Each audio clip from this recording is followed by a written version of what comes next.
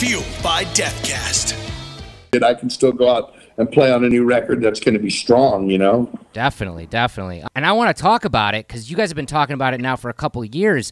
Is this the year we're going to get the new record from Exodus? I don't know. I know one of our guitar players who's the main songwriter, and everybody knows what he's doing right now, right? Slayer. So what the hell am I going to do? You know what I mean? Right. I got to go, hey, while you're on tour with Slayer, can you write a new record? You know what I mean? It's like, I think, just to be honest with you, I think we've all put it, the fact that we would rather him come back with his head fully back into Exodus. Yeah. With not having to worry about, oh shit, well, I got to get the record done in the next 3 months because I got to go back out with Slayer in 3 months for after that.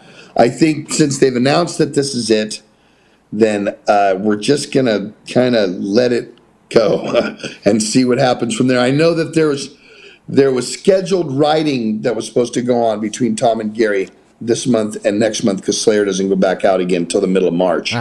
But I know that,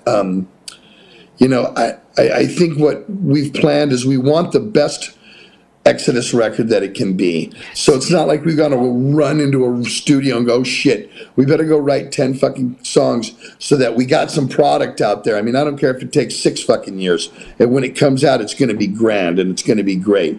And Gary will be then back full time. Yeah. And so the ultimate force of us back, since I've been back and now it's going to be, almost 5 years, I've played probably more shows with Craig than I have with Gary. Oh, wow. But Gary is Exodus. Gary's been on every record. He's the writing direction and lyrical direction and all that sort of thing. So I can't look at it like it's let's just go write it, and he can come in and play his rhythms and then go back out on the road.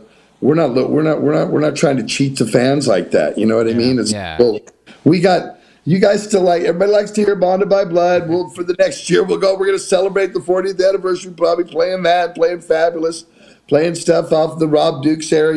There's 10 albums worth of material. There's lots of good songs to play. It's not like you ever get sick of going to an Exodus show. There's always some type of mayhem going on. So we'll continue that for the rest of the year. But it's very much in thought that we have.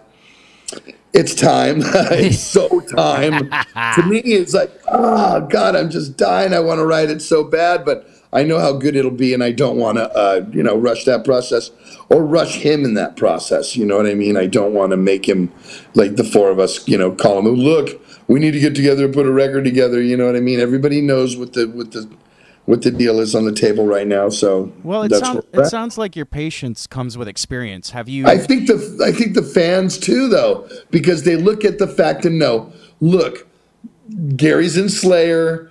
We wish Jeff could be there, but Jeff can't be there, and Gary's been there forever, and they've now said, they're gonna say goodbye to the world, and.